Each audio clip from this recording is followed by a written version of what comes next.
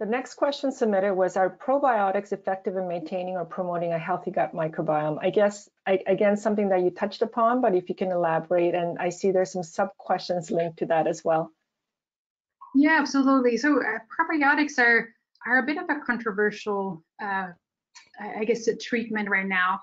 I think they will hold a lot of promise in the future, but right now we need more research about them.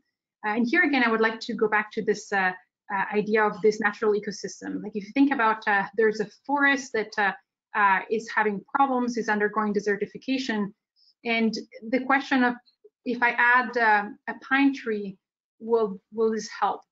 If you think about it at the macro scale, it becomes really obvious that it's going to be hard to have a single species that will help restore an ecosystem.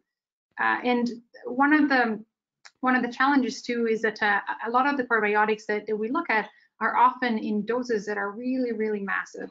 So there'll be billions of the same microbiota member that you're going to be taking down.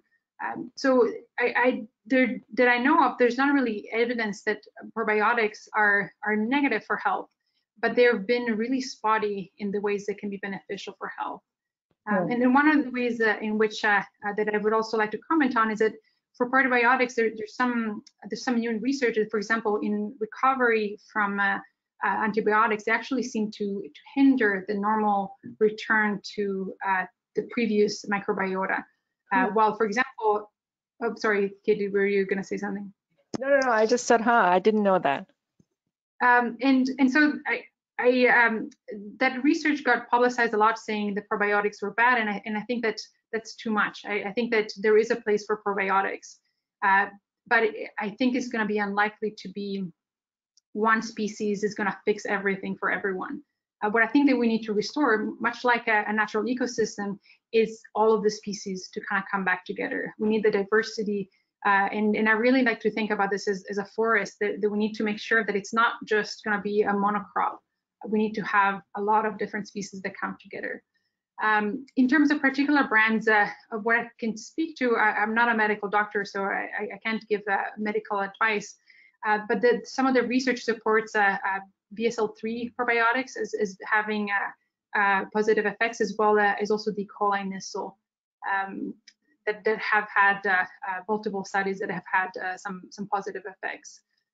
But also here, it's not with all of these treatments, it's going to be really dependent on the specific person, because we know that different people react differently to different types of fibers, and different people react differently also to different types of probiotics.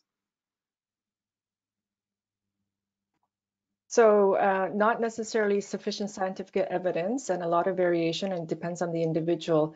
But the last question talks about, is it possible to consume too much of the probiotics and trigger symptoms of IBD? I think that probably for everything, there's something that becomes too much. I haven't seen any specific evidence saying that probiotics trigger IBD.